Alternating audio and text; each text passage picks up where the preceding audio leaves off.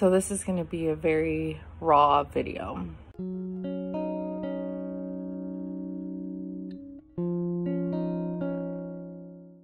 As you can see, I'm crying.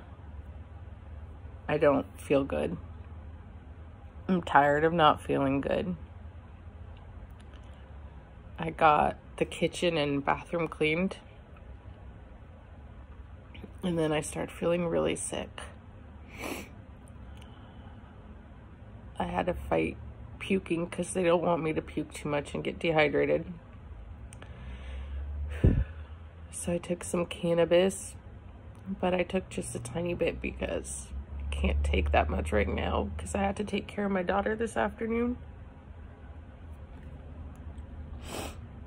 I took a nausea med, but I try not to take them too much because then you don't poop forever. I worked with my therapist yesterday, and this was already going to be a pretty raw video, but feeling like shit doesn't help. I wish they could figure it out, because feeling like shit every day sucks. I'm glad I'm alive, but I don't even really get to enjoy my days anymore.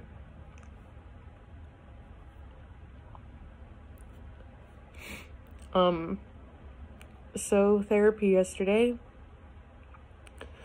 we were going through a lot of deep stuff. And one of the ones we were talking about is my future life and how I wanted to be 101, because I found it awesome that it was the same forward and backwards, and I always wanted to grow old. And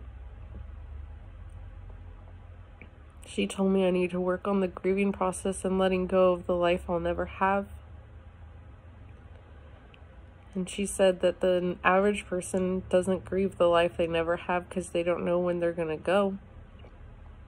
So they don't go through the grieving process because they don't need to grieve. They're just gone. But when you're told your timeline and you're given however much time you're given, she said even if it's 10 years, most people don't expect to die early. Everyone plans on growing old and dying of old age. And people make future plans, and that I can still make future plans, but I gotta come to the reality that a lot of them might not happen. And she said I should grieve anything from 10 years on. So if I had plans from any time from I was 50 to 101, I need to learn to let that go and process the grieving process. So I don't know if a lot of people know this, if you've been around people with cancer, but a good chunk of cancer patients get really bitter towards the end. They get really angry and bitter. And my therapist told me the main reason is because it's the grieving process and they didn't do it earlier. And so they stay in the anger stage of grieving the last little bit of their life. And so if you can learn to grieve and let it go before then, you can more easily enjoy the time you do have instead of still trying to cling on to the future. So I'm working on that. I have to grieve my future.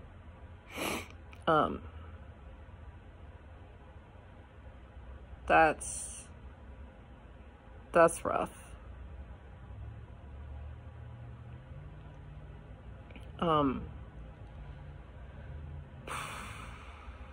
Let's see, what else was I going to tell you guys?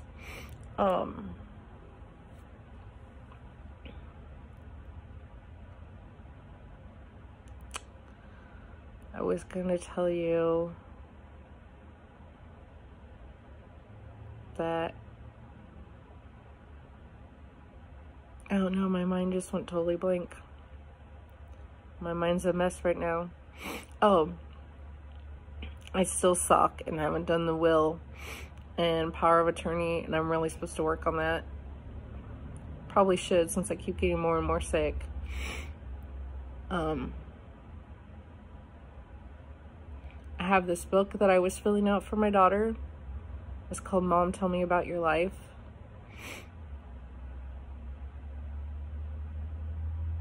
I totally forget to fill it out.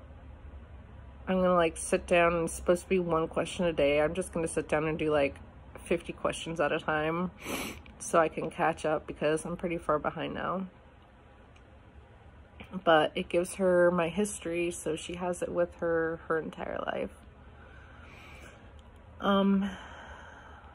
Yeah, it's rough. There's a lot of grieving in cancer. Your life, your plans, people that have jumped ship and abandoned you in your crisis, family, friends, it doesn't matter who, just in general, you have to grieve loss continuously, and it sucks. Then you throw in that I'm still grieving my mom. Let's see,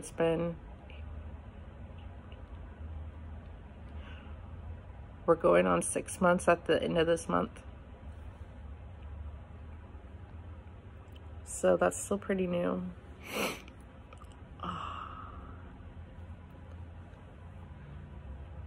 It's a lot. It's a lot. I'm just having a day, guys, and I need to just show you the raw truth. And said I would share the journey, so that's what I'm doing. I'm going to rest and play on my phone, I guess, because my body's not doing much. Not today. Love you all. Bye.